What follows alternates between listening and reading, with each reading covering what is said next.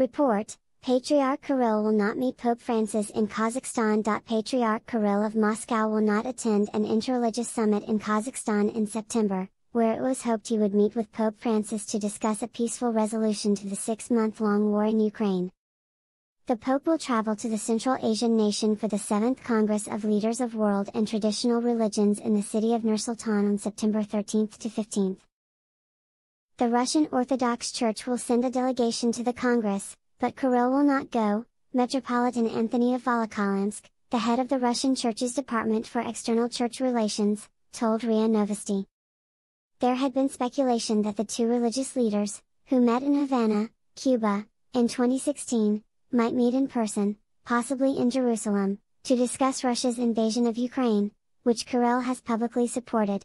However, in the spring of this year, to our deep surprise, the Vatican unilaterally publicly announced that preparations for the meeting had been suspended, and that this meeting itself wouldn't take place, Metropolitan Anthony told RIA Novosti.